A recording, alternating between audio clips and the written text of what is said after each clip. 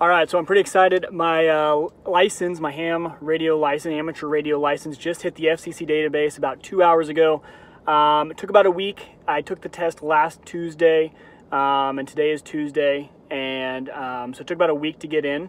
And so I thought over my lunch break I would try and make my first contact on 2 meters. So I have a mobile rig in my car. We're programmed up to one of the big local repeaters here that I've been hearing a lot of traffic on over the last few weeks that I've been monitoring it. And so I figured we'd put my call out there, try and do a radio check and see if we can get it. Obviously, being 2 hours I've had my license, I have it written down on my piece of paper so I don't forget what it is when I'm calling. I also have the phonetic spelling of it written down as well, just as I start getting used to this. And then I do have the paper and pen so I can write down their call sign. As you start to get better at, hearing call signs and remembering them, obviously first time transmitting, don't know how it's going to go. So I have the radio turned up. Hopefully you guys can hear it. And let's see what we can do here.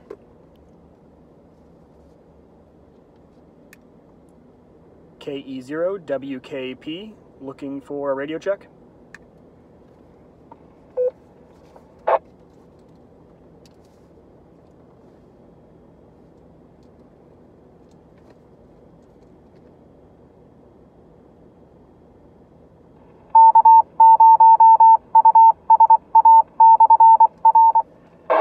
So you can hear I'm reaching the repeater because the repeater's responding. So we'll see if anyone's monitoring the repeater. If not, we can always switch to a different repeater as well.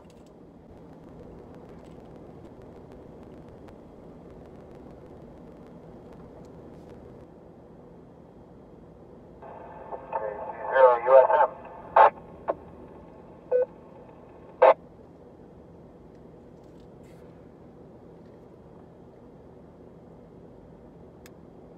KC0USM, this is KE0WKP. How am I coming in? This is a new rig, and actually I've only had my license for about 2 hours now, so first time transmitting on the mobile rig. Well, you're coming in pretty good. Your transmission sounds absolutely fine over here. How do I sound coming back to you? This is KC0USM. Name here is Brandon. Bravo Romeo Alpha November Delta Oscar November. Welcome to the hobby. I think you'll enjoy it.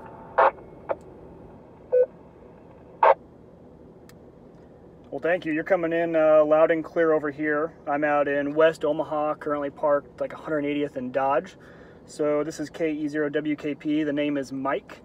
And yeah, I'm glad to be in the hobby, and it's kind of fun to transmit for the first time after you've been listening for about a month and finally got the test taken and the license was in the database.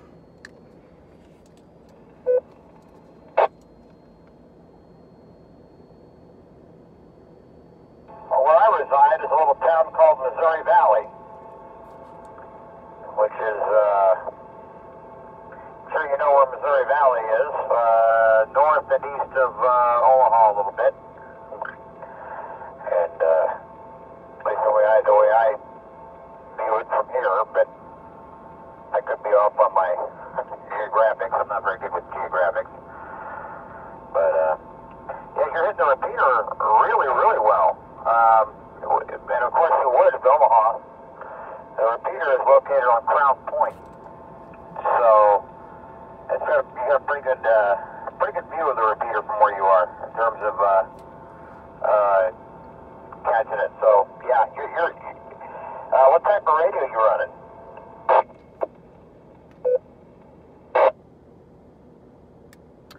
So that was actually my concern. I'm running a relatively cheap, it's a QYT, I think it's a K8900D, I believe.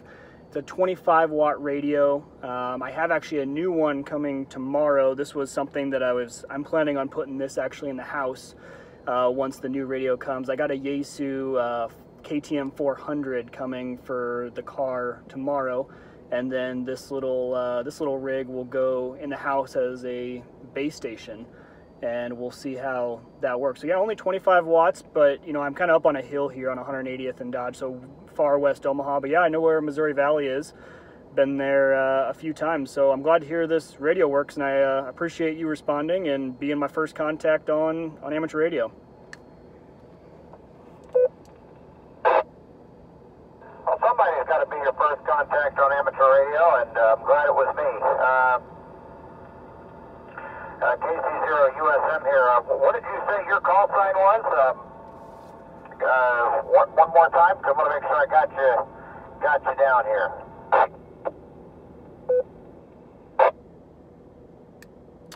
That's KE0WKP, Kilo Echo 0, Whiskey Kilo Papa. WKP, okay. I got you now. KE0WKP. Righto. And you said you just got your license today? Correct. It just hit the database about 2 hours ago. You know, I've been checking it, of course. I've been really excited. So I woke up, checked the database. It wasn't in there. And then about 9:30, I checked again, and it showed up in the database. So yeah, just today. Congratulations. Tell you what, if your radio's a dual bander, I get into quite a few repeaters. So one repeater I also frequent is 443, 450. That repeater is on 440, but that also is a good one as well. That one's got a lot. That one actually almost has HT coverage all the way into Missouri Valley for where it's located. John WB0CMC has a 444.950 repeater, which I can hit from here.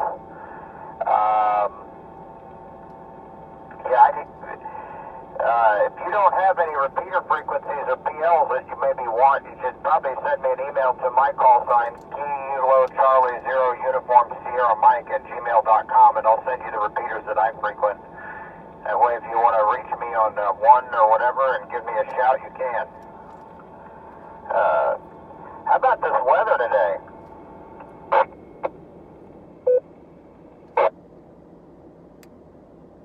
I appreciate that. Yeah, I'll definitely send you an email. I've been monitoring for the last few weeks, and so I have a few repeaters that I got from Repeater Book, but it's always good to know which ones are actually, used all the time and have a lot of traffic on them, because I feel like a lot of times I'm scanning, but not picking up much traffic. So if I can program in some of the ones that are actually really active, that would be super helpful. So I will send you an email. And good to know that 443.450 repeater is active. Do you know where that one's located? I have been picking one up. I think it's in Honey Creek, if that's right. But yeah, this weather today is just absolutely perfect. Can't complain, huh? I mean, it's just like, all right, get a good start to the day, that's for sure. It's located in Omaha. It has a PL tone of 100 hertz on it. And you're right, the Honey Creek one is also an active one.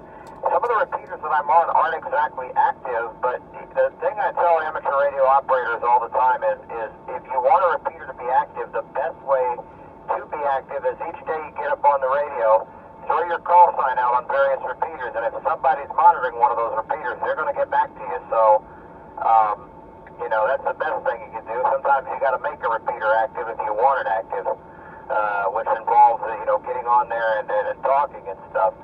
So that's usually the thing I tell ham operators. 146.82 is another one that you might hear quite a bit that's active. That one's in Council Bluffs. So there's another one. But again, like I say, even without the activity, best way to make a repeater active is to get on it, throw your call sign out. If somebody's monitoring, they'll hear you. KC0USM for ID purposes.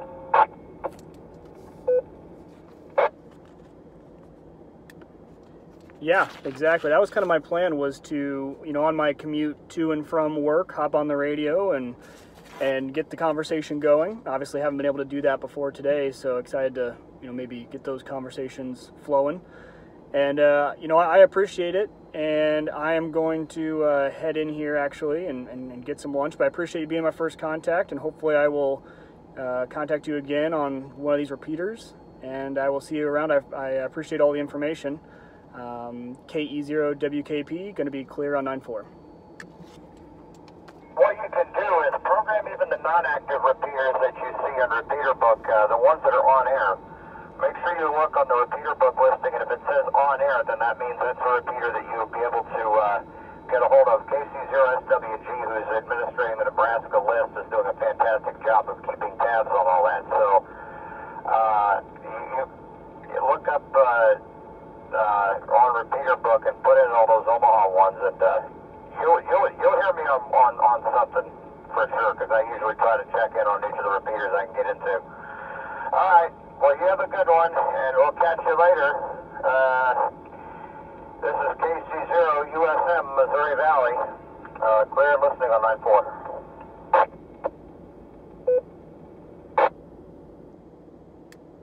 Well, thanks again, 73, and this is KE0WKP, clear on 9-4.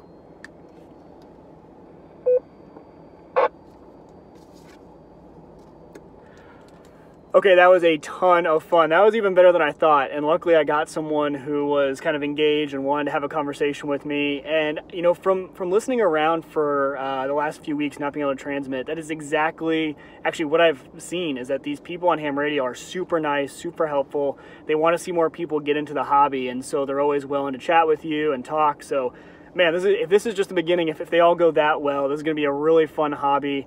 You know, 2 hours in, and I'm already having a total blast. So really excited my radio works, and just glad everything's going well. Man, that was a ton of fun. So if you guys are wondering what a first contact looks like, that's it. That's all it is, and that was a lot of fun.